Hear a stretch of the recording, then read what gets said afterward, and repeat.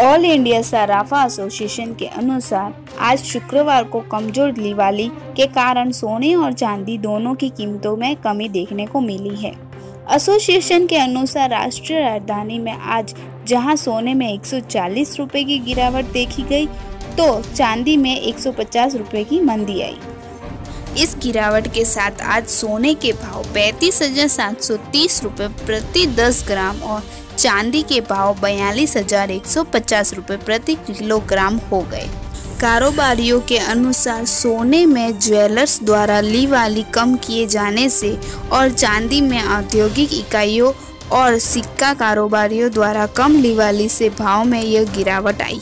वैश्विक स्तर पर आज सोना 1418.80 डॉलर प्रति औंस पर और चांदी 16.51 डॉलर प्रति औंस पर रही।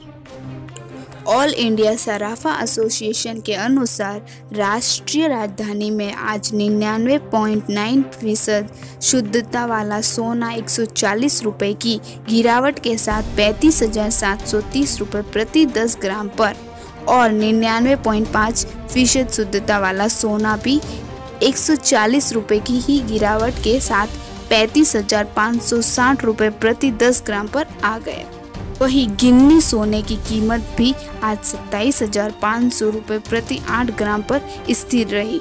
गुरुवार को सोने की कीमत में कोई बदलाव नहीं हुआ।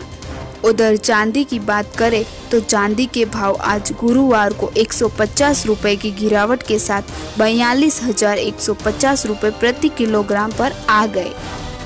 वहीं साप्ताहिक डिलीवरी वाली चांदी 287 रुपए की गिरावट के साथ 41,271 रुपए प्रति किलोग्राम पर आ गई।